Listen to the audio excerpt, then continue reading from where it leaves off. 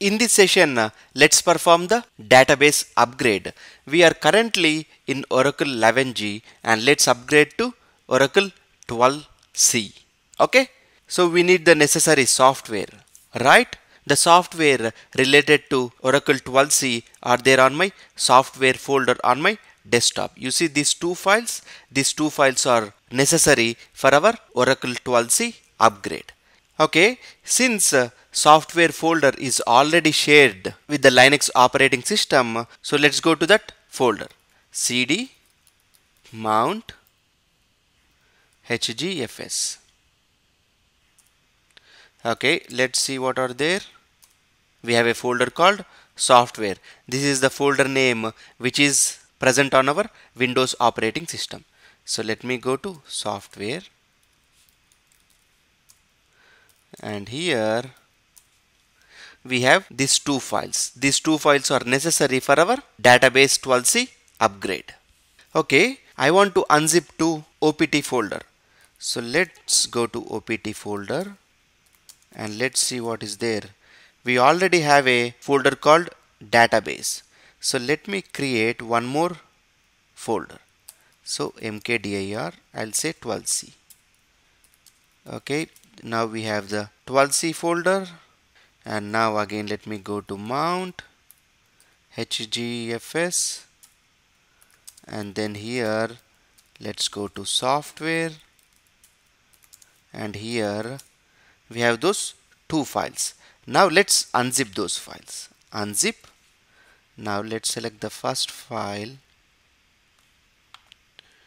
copy, paste, and I want to unzip to opt/12c, right? So -d/opt/12c. So now the first file is being unzipped.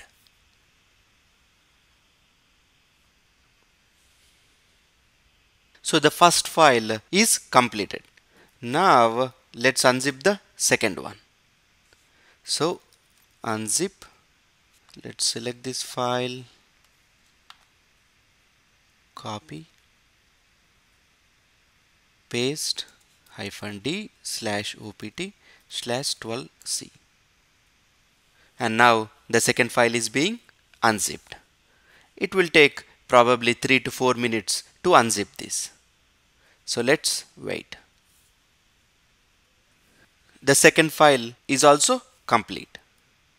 Now let's go to OPT folder, and then let's go to 12C folder, and let's clear the screen. Okay, clear, and let's see what are the folders. We have a folder called database. Now let's go to the database folder and let's see the files. Okay, we have the run installer executable which we can use to install the software. Okay, if we want to upgrade our Oracle 11G database to Oracle 12C database, first we need to install Oracle 12C software, right? Once we install Oracle 12C software, then we will perform the database upgrade. The first step is to install Oracle 12C software. Okay, now let me open a new terminal and then xhost place so that I can open the graphical user interface, and then here sh run installer. Now the Oracle Universal Installer will open. The installer has opened. Now here obviously if you want to mention your email ID to get updates regarding the security issues and other patches, you can mention. Okay, so for right now we will ignore this. Next, it says you have not provided an email address and asking if you wish to continue. Say yes, but normally if you are working in an organization, you provide your email address so that you get the update on the critical security issues. Okay, now here we will select install database software only. We are not creating and configuring any database. Right now we are installing only the Oracle 12c software. Okay, so next, and here we'll be performing a single instance database installation, right? That is what we are doing on our machine. We are not installing any rack environment. But in your organization, if you are trying to install rack environment, then you can choose these options. So next, and then here select the languages you want. Here I selected English. Next, and here we are installing the Enterprise Edition. Okay, you see Oracle Database 12c Enterprise Edition. Okay, next, and now you see here Oracle Base. Oracle Base will be the same for all the database version. Even the Oracle 11g which we installed, the Oracle Base was the same. It was U01 app Oracle. Okay, all the database versions will have the same Oracle Base, but the software location will be different. Okay, so where shall we install the software? Let's see if we have enough space on U01. So let's go here and let's see where we are. We are in the root, and then df-h. Okay, U01 use percentage is 64%, available is 2.7 gig. Okay, I think 2.7 gig is good enough. Okay, so since our Oracle is at 12, so let's change that to 12.1.0. Okay, that is where I want to install my Oracle 12c software. So click next. It says insufficient disk space on this volume. That means we don't have enough space on the U01 folder. Okay, we thought the 2.7 gig is enough, but it's not enough. So let's go to disk 1. Okay, we have around 16%. Normally in organizations you will have lot of space, so you need not worry, but it's always better to check it. Okay, so let's go to disk 1. So disk 1. Okay, and then click next. It says the path is outside the Oracle base. That's fine. Click yes. It is asking us to provide the group which has privileges on the operating system. So let's select O install, O install, O install, O install, O install. Click next. And now it is performing the checks. It is making sure that we have the necessary space and all the settings are right to install the software. Okay, it says disk space is required is 6.4 GB, available is 9.15 GB. That's good. Source location, database edition is Enterprise Edition. Software location is disk 1 app Oracle product 12.1.0. Okay, that's good. Now click install. And now the installation is started. It will take at least 5 to 10 minutes to install the software. It all depends on the performance of your machine. So have patience and it will install. Okay. Installation is going on right now at 75%. Okay.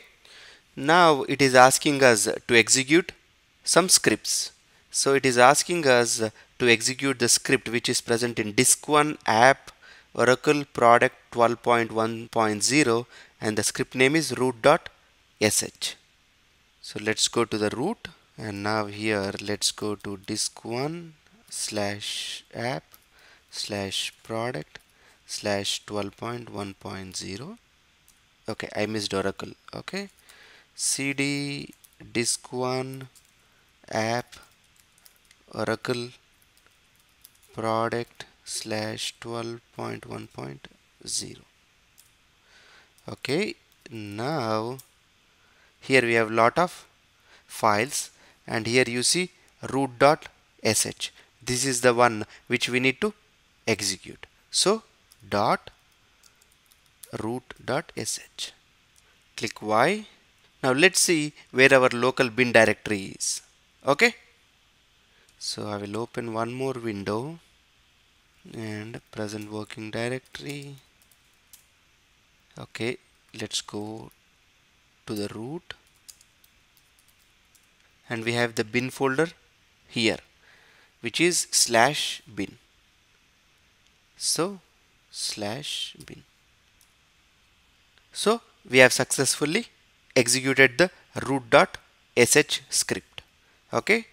Now let's go back and say okay. And the installation of Oracle database was successful. Okay, that's good. Now let's close this. Let's close this window.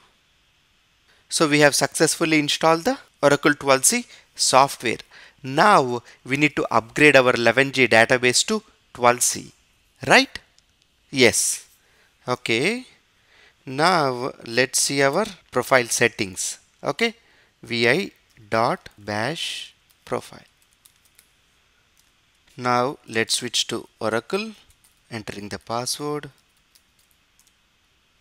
and now opening the bash profile. Here you see the Oracle home is set to 11.2.0.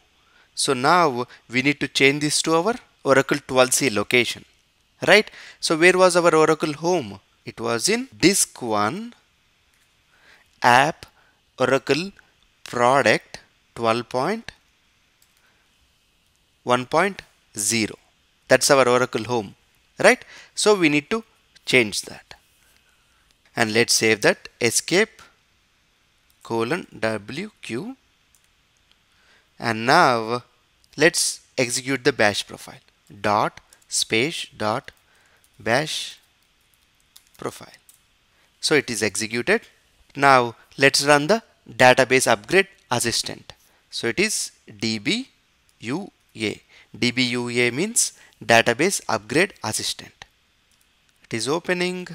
The database upgrade assistant has opened, and now here we are trying to upgrade the Oracle database, right? So we select this upgrade Oracle database option. So select next, and here the database which we have is prod1. That's our database name, right? And the database version was 11.2.0.4.0 and its Oracle home was in U01 app Oracle product 11.2.0. This is the one which we want to upgrade to 12c. So select that, click next, and now it's gathering all the database information so that it can perform a upgrade. So now it's running all the prerequisite checks to make sure it has everything and it has necessary space to perform this upgrade. So it's running this pre-upgrade utility. Okay, now it is showing couple of information related checks and warnings. Okay, here the warning says the resource limit default has been changed to true. That's fine. And Apex upgrade message, if needed we can manually upgrade the Oracle application express. That's fine, we need not worry about that. Enterprise manager repository, okay, that's fine. It's saying enterprise manager repository exists. That's fine. If we want to remove we can remove, but that's fine. And it says some other components will not be upgraded, like OLAP catalog, OWB, which is fine. Okay, and now click next. One or more of the pre-upgraded checks on the database has resulted into warning conditions that require manual intervention. It is required that you address the warnings as suggested before proceeding. We already checked them and nothing of concern. So just say yes. Here we have checked this option so that if there are any invalid objects in the database, they will be recompiled. And here the diagnostic destination, we can change it or keep the same. So we can keep the same, not a problem. So click next. If you want to configure the Enterprise Manager Database Express, you can. If you don't want, you can uncheck this, and it is running on the port 5500. If you want, you can change that. So click next. And here it is asking us the option of if we want to move the database files as part of the upgrade. And if necessary, if you want to move to a new location, you can select this and then specify the directory. But since we can keep the files over there, just uncheck that. In the same way, if you want to move the fast recovery area, you can check this, specify a different location and then move forward. I don't need that, I'm unchecking that. So click next. And now it is saying we have configured a listener in 11G. If we want to move that to 12C, we want to move that, right? So I selected that and then clicking next.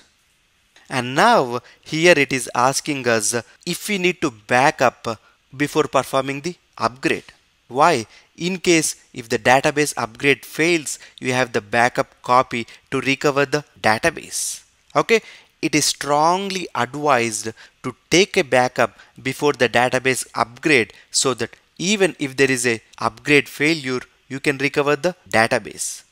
Normally in organizations, you take periodic backups. So you don't need to take before installation, but if you have taken the backup maybe a week before, it is really suggested to take the backup before the installation. Okay, so it is asking us to mention the backup location. If you want to change it, you can change that and proceed. Since the backup has to be done first and then the upgrade has to be done, it will take lot of time. So here I will say I have my own backup and restore strategy. But in organizations, it is better to use RMAN backup and take a backup. Okay, for right now I will skip that and I will say I have my backup and restore strategy. In case if the upgrade failure happens, I will use my last backup taken.